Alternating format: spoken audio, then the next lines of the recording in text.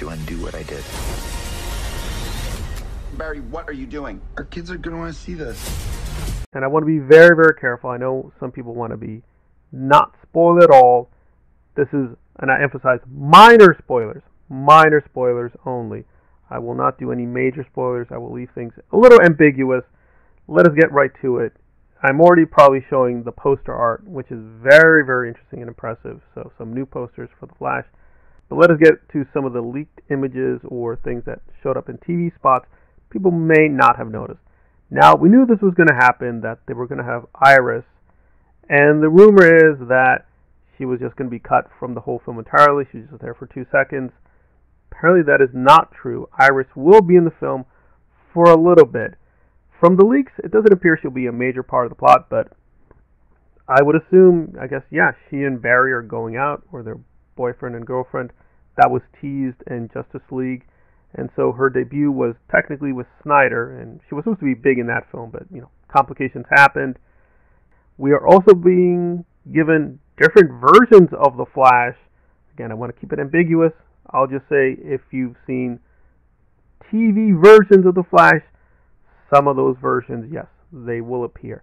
Those cameos are fairly brief, but we will get different versions of The Flash beyond the 2 Flashes we've seen in a lot of the trailers. And this isn't a lot, but we will also be getting some minor characters with Patty and Albert, if you know the French. So yeah, we're definitely going to get a little bit more with Barry than might be the case from the trailers. It just seems like we're going to zip into the adventure. No, they're going to build up who the Flash is and the cast around him. So we will be giving a little background with Barry before we jump into the multiverse saga. And now we're going to get into that. I'm not going to spoil any element of the plot, but I will note some of the people who have rumored to appear will appear. But again, it's rather minor, so don't get your hopes up too much. But they do appear. And the reason they appear is because, of course, they're tapping into the multiverse. So yes, we are going to see different versions of Superman. We're also going to see different versions of Wonder Woman. So we're seeing the Gal Gadot version. But we are also going to see other versions of Wonder Woman. And even, yes, other versions of Batman. Now, how does this work? Are they just going to use footage? Are we going to see them on a screen? It's unclear. But yes, they do appear. It's not a big part of the movie, but these cameos will happen. But again, I don't know for sure how long it will be. Again, remember, the version given at CinemaCon was not finished, so they're deliberately not giving the full picture yet because they want to preserve some secrets because you have to pay for it.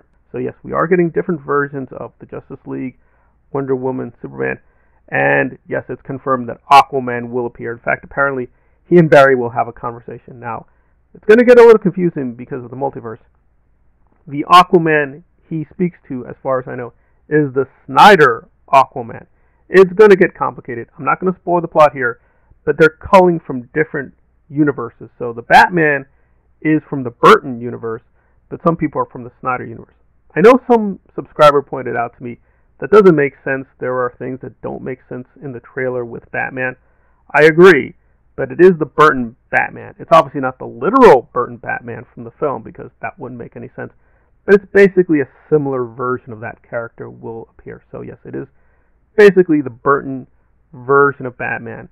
Again, it doesn't quite make sense because technically Robin should be there or Nightwing, but there we are. So they're adjusting the history to fit the Flash.